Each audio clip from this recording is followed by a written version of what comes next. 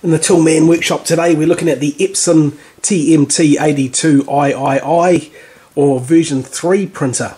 Now this is just a USB one, so you couldn't use this with an iPad, for example. This would just be for Windows and possibly Mac, but today we're looking at Windows. What we'll do, get the box open. Let's see what's in there. So we've got a simple user guide. Oh, yep, very basic, that one. Bit of cardboard. Got the power cord. Oh, this comes with a USB cable. That's good because some of the network printers you don't have them, so it's good to see it comes with the cable you need. And there's a very small paper roll that you could use to get you started. Okay, let's lift up that bit of polystyrene, and here we find the actual printer. Sizable printer. Not as small as like the TM-M30, but yeah, and it's got a bit of weight to it too, you know. So let's have a look here. You know, the lid feels alright. It's feels like it pushes down properly. You'd want to make sure you're pushing it down properly on the top, otherwise it'll wear this little plastic gear out here. Okay, let's put some paper in it and see if we can connect it up to the Windows machine. Okay, let's get this printer plugged in. So, first thing we'll do is get your USB cable. You tip the printer upside down, all the connections are right there. So, USB cable is going to go into that one. Don't plug the other end into the computer yet. And the reason this printer has some weight to it is the power supply is built in there. So all you're doing is plugging the power cord into it. So make sure you've got it around the right way. And the only other thing you'll need then is to plug the cash drawer in. So the printer supplies the power for the cash drawer to fire. So on the cash drawer you have a printer connector like this, and you just plug that into that one. At a weird angle here, try not to upset the camera. Okay, hopefully you can see there how that works. Next we're going to put some paper in it. So, set that down. With this one you just hold it on both sides and then push it up. Don't just do it from one angle because it's yeah, it's not a great mechanism there. It won't last forever. It's quite an inexpensive printer, relatively speaking, this one. Make sure you've got the paper going in so the gap's at the front here. If you put it upside down, you won't get anything printing out on it. Here, push that down hard. Tear that off. Now you're going to want to do a reset. So what you do for that is hold down the feed button. So on the front here you'll see there's a couple of buttons there. You're going to want to hold down that feed one and then push the power button in while you've got the feed one held down. Then you can let it go when it starts printing. Press the feed button again, and that's the end of its little test thing.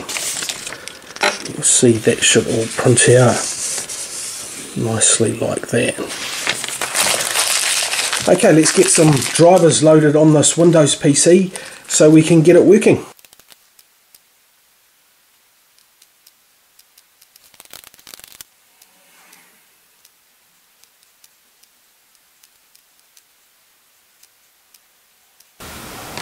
Okay, so all of that to finally get to the download page. So what I'll do is just give you this link here, and then you'll come to this page. So all you have to do is scroll down to here, tick on the accept, and then go download, and then you'll see your driver downloading in the corner there. Just click on it to open the zip file. And this one here is the one we want to be using, so we'll double click it and it'll probably tell us that we need to extract it. So just go extract all. Make sure you've got show extracted files when complete ticked there, and then go extract, and it should just open up with what we want there. So now double click on that one there, the APD604. If you've downloaded this after I've made this video, they might have released a newer version, so it might not be 604, could be a different number there. But the important thing is that it's the 82 version 3 driver that we want. So we'll double click that, click on yes. We do want to allow that to make changes. We're going to click on next here, click agree. You can read through that if you want to. Click on install.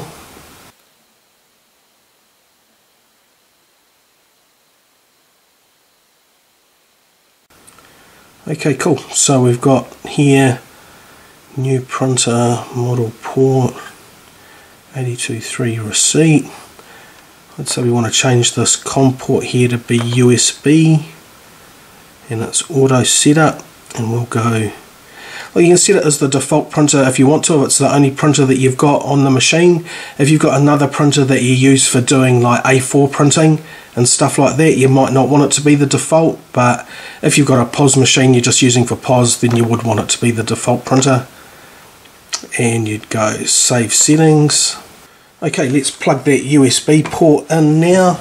So we'll get the USB cable, plug that into the USB port.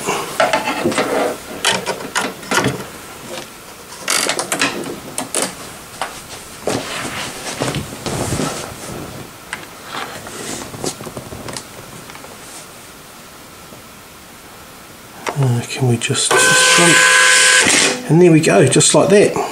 Now there's a couple of final things we need to do to get it working properly with Lightspeed. So what we want to do is close all of this stuff down. You want to go into the settings on your machine, go into devices and printers and scanners, and we should see our receipt printer there, Epson TM-T82 version 3 receipt. Just click on that and then go manage.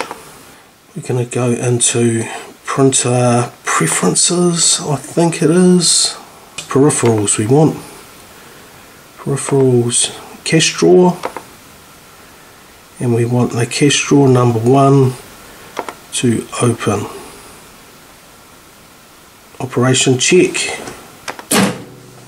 And you'll see cash drawer tries to pop open. If I didn't have it locked so I didn't smash the camera over, which I learnt the hard way. Okay on that. So now we've got it so it's opening the cash drawer every time it prints a receipt. Okay, so once you're in Lightspeed, what you want to do is go into setup down the bottom here and just check that you've got it set under outlets and registers. Make sure that you have edited the register so that it says print receipt here, yes. Print note on receipt, don't want to do that. Show discounts, yes. Select user for next sale, no, we just wanted to stay logged in. Email receipt, no. Print receipt, yes. Okay, that's what we want for making this work. Now we're going to go back to our sales, so go back to this one.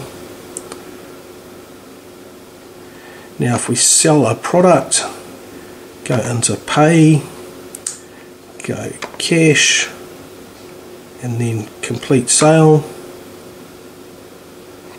Here you can choose your printer. In our case it is the TM-T82iii receipt. Go into more settings here, just make sure that this is set to the 80mm paper. Margins, I like to put this to none or minimum, so if you go none, see how it stretches everything out properly. Minimum just gives it a little bit of a gap, so you can have a play and see what you like best, but I think minimum works good. Scale just set to 100%, shouldn't have to mess with that. Headers and footers, we want to untick that because that'll stop it from printing lots of extra paper. And then we're going to print it. Cash drawer opens, receipt comes out correctly.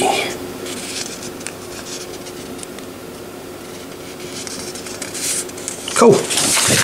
Just like that. If you've got any questions, get in touch with us here at Tillman. Thank you.